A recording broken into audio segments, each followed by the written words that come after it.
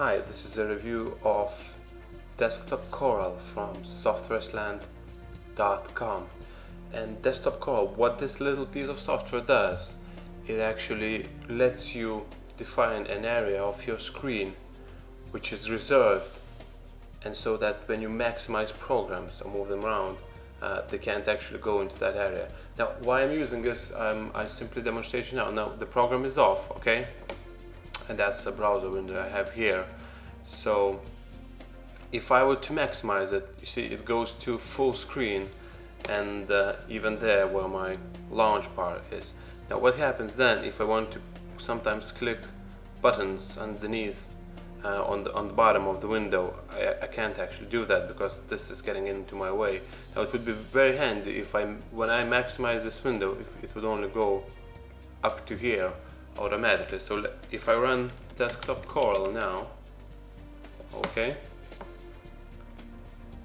it does its thing. Now I have it configured already, and I will just show you how to do that.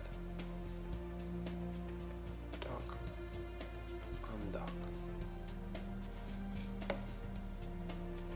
Now that's the application, and if I drag it to the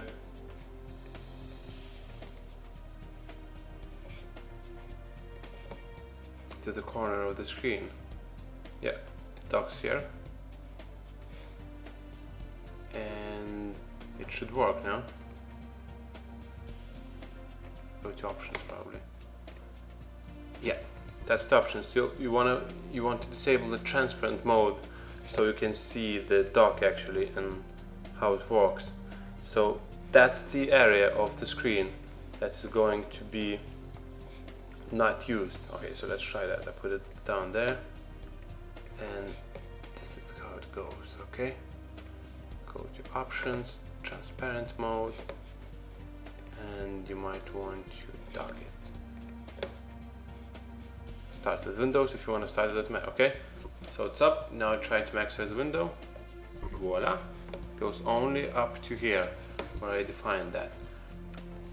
I can now just try and do that into some other location. Let's say I wanted to protect this area of the screen. Okay, go to transparent mode, and voila, that's it. See that it works.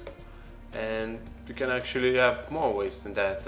You might have some other application that's running and showing some stats on the desktop of your screen, and you might want that other windows don't maximize to that. So there's more than one use for that. And I hope you enjoyed this video review of Desktop Coral from softwaresland.com. Thank you very much.